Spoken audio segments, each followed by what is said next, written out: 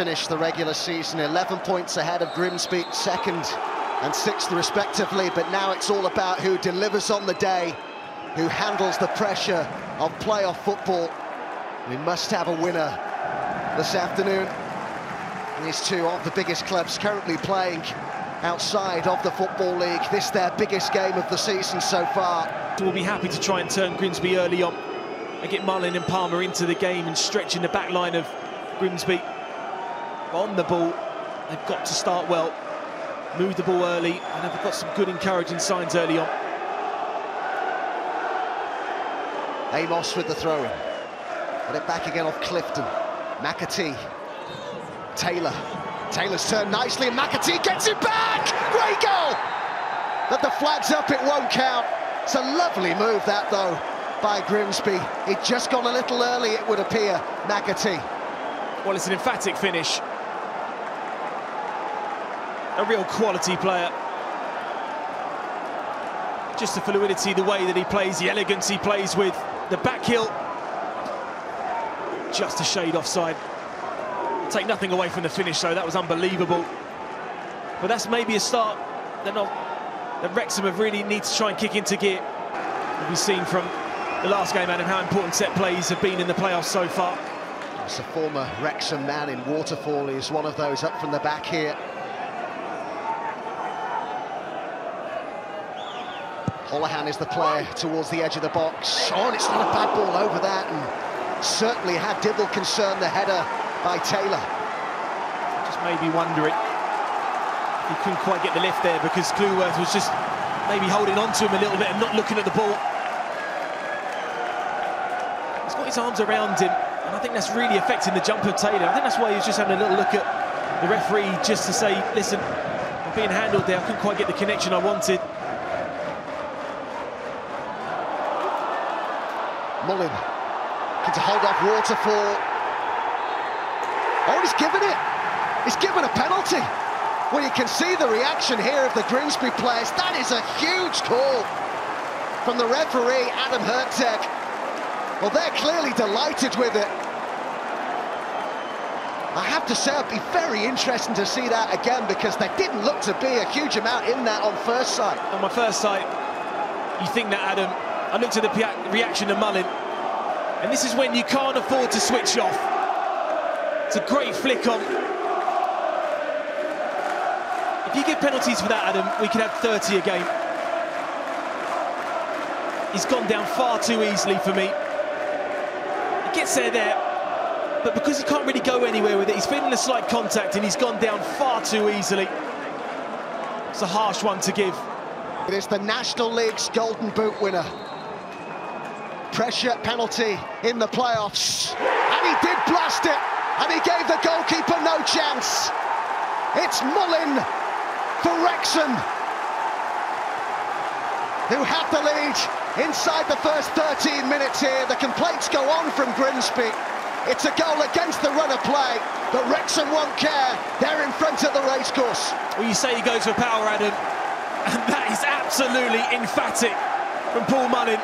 You think for a split second that it's not going to go underneath the crossbar. It's the confidence that he's playing with at the moment. I think it's soft. I think it's really, really soft. I think it's harsh. It's first blood to Wrexham.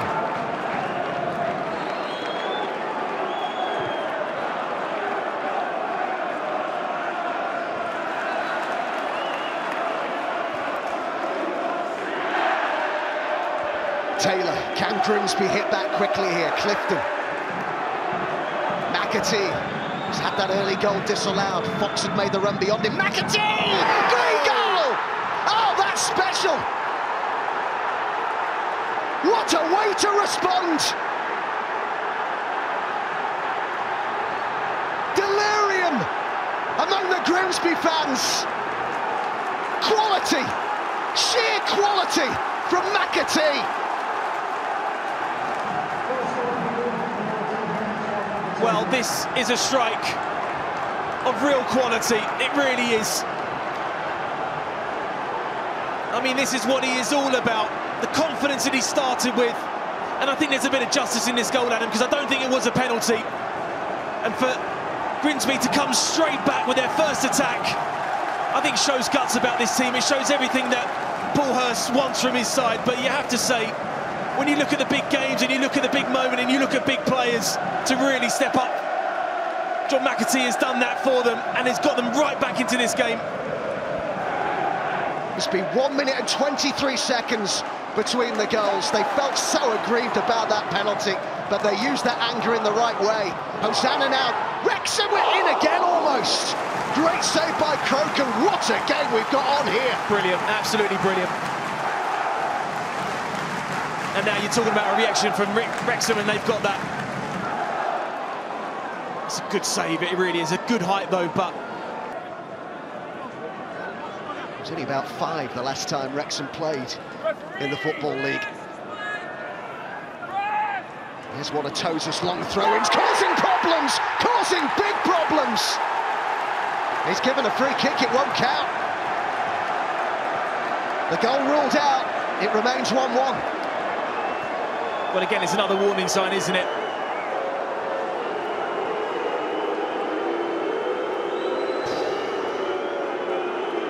That's a fair shout there. I mean, you see French on the goalkeeper. I think that's what the foul's been given for. You just see him on the line there, stops the goalie going out. I think Fox and Mullen have got each other round the neck, but I think it's the foul on the goalkeeper that's why. Another Tozer long throw-in is coming. This has been action-packed at the racecourse. Awkward one again for the keeper, he's pulled out a brilliant save. What a stop that is from Croker. He clawed it out. Well, I thought that was in. And he's had to really stretch for this. You see where he is, he's gone over him. And the arm's behind his head and he tips it over the crossbar. Wrexham piling on the pressure. Grimsby holding out for now. Another ball in towards Davis! And the goalkeeper was there again, and then Fox puts it behind for another corner. They're penned in here, Grimsby. I've got to say, switched on there. It's Jordan Davis that created that little bit of space at the far post to head that header back across. Almost half an hour gone. Another ball in. And this time, there's a foul, and it's a free kick to Grimsby, and they can breathe a bit of a sigh of relief, the Mariners. First is an absolutely huge task for him and his players. Said they would come into it as underdogs, even bigger underdogs, he thought, than at Notts County on Monday. Into a 5th minute of added time we go. Sousa wins it back for the Mariners. Dibble back to his feet and ready to help defend this corner that Amos will take. But a little like the first half, it's Grimsby who've come out of the blocks the faster.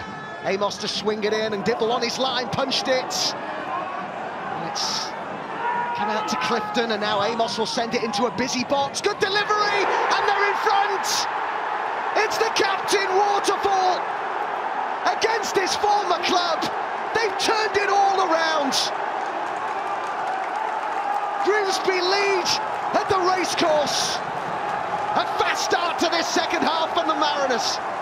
Well, finally, the fast start for Grimsby has finally got them a goal that's absolutely stunned this home crowd. And it's a former player as well that's come back. It's not the most convincing punch, I must say that. But then it's just a bit of composure. And that is an absolute brilliant ball in there from Amos to his captain, who yet again has scored another vital goal for his team.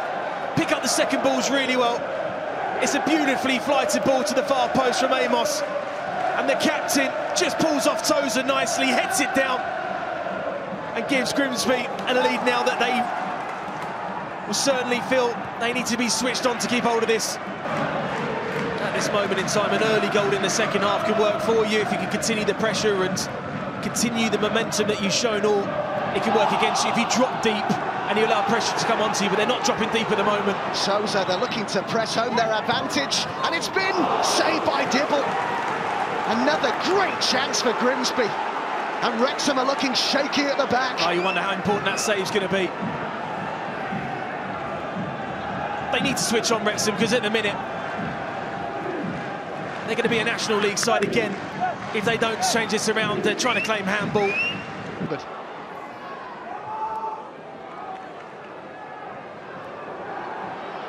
Amos driving into the box, it's a fantastic run. And it was blocked by Tozer. Cropper. Souza.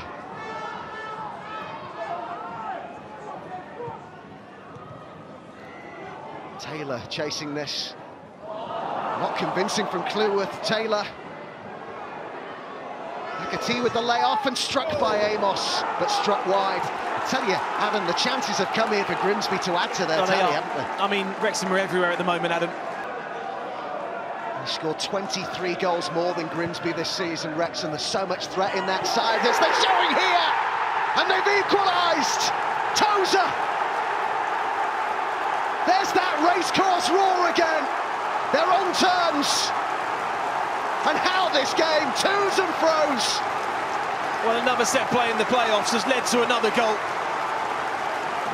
And this time it's Ben Tozer at the far post.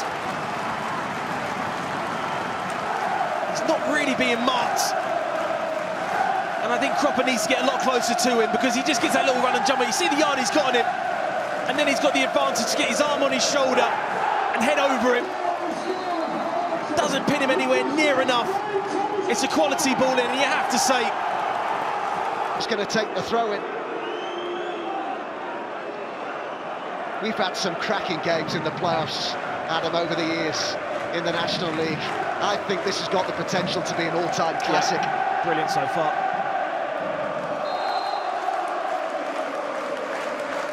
Tozer to put one in the box. It's flicked on by Palmer, and Mullin was there! In the blink of an eye, from 2-1 down to 3-2 up. A transformation at the racecourse. It's a Wrexham recovery. This is amazing. It's the Golden Boot winner who's bundled it over the line. What can happen in an instant? And again it's Palmer that flicks it on for his strike partner. And he just tussles away there from Fox. You know what's coming, but it's so hard to defend against sometimes. And that is why you cannot switch off for a split second. It's a great flick on. I mean, they're saying maybe the arms used it to head it. And not his head.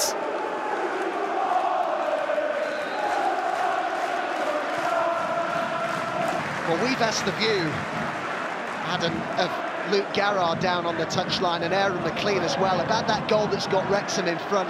They concur with you that they feel that it was a handball, this, by Mullin. Well, is it Mullin's Maradona moment, this? I mean, you look at the arm there. It is, Adam. It's a handball. It is. Forward to his left. And Jones to his left, I should say. It was Mullin to his right. And Palmer will chase this, and Crocombe got there before him.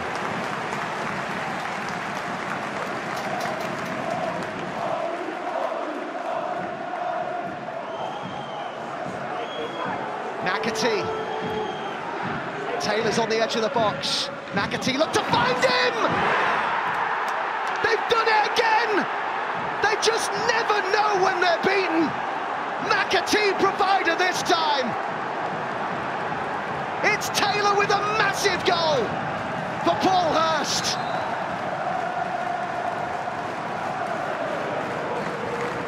Well, not often I'm lost for words, Adam. But look at the build-up to this goal. The layoff there from Taylor. And for me, being the player of the match so far in John McAtee. Just gets a little bit out of his feet there. I mean, it's such a quality ball in. It really is. And he just gets to run on French. And that's all you need, just that little half a yard. Takes it absolutely brilliantly, and yet again, Grimsby have shown great character and guts to turn this around. Diasaroué coming on, and now he's got 4 goals in his last 2 games. The man who came off the bench to get that late winner in the 119th minute at Meadow Lane. It's Taylor who's got the equaliser, who's coming off.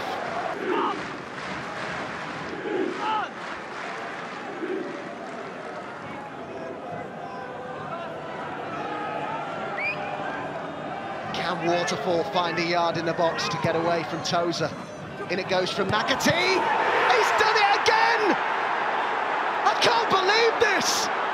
Dear Saroué, the hero on Monday, he's done it again on Saturday. This is almost beyond remarkable. Super Sub strikes again. Well, it's Clueworth that's not even watching the ball when it comes in. He's got his back to him. Look, he's not even looking. He's just trying to mark Dear Saroué, and you can't afford to do that. You can't mark a player like that. I'm sorry. And it's a brilliantly flighted ball in there. And Dear Saroué, yes again, has come on and has made a massive difference. 8 times this season they've rescued games from losing positions. Can they do it again, Wrexham, in their biggest game of the season? 4-3 down at the racecourse. They've equalised again! It's one of the local lads, Davis, 4-4. Does anybody want to win this game? Leads given away over and over again. It's an all-time classic in the playoffs. Honestly, Adam, when a team's going to learn to defend set plays properly, he starts on the post and he just runs away and he just gives himself that half a yard, and Tozer just gets the smallest of blocks on Holohan that gives Davis the chance to try and direct that header into the goal. They've certainly had their money's worth, haven't they, this season? The highest average gate for Wrexham this season. Brilliant support. It's Grimsby so well back to 1,200. Easily sold out so quickly, their allocation. They could have sold many, many more. Lovely player, Davis. Up to try and turn in the box. Appeals for a penalty. The challenge was by Pearson. Wow, said Davis, that he didn't get that decision. It was clumsy, I must say that. Davis looking for Mullin. Palmer. Seconds remaining at the end of this first period of extra time as Palmer went down in the box, and the Grimsby players not happy about that yellow card. Tired that, wasn't it, Dear Saroué? Sousa, they've got a man over. Abrahams, what a chance! Oh, it's wide. Glorious opportunity. They worked that so well. Here.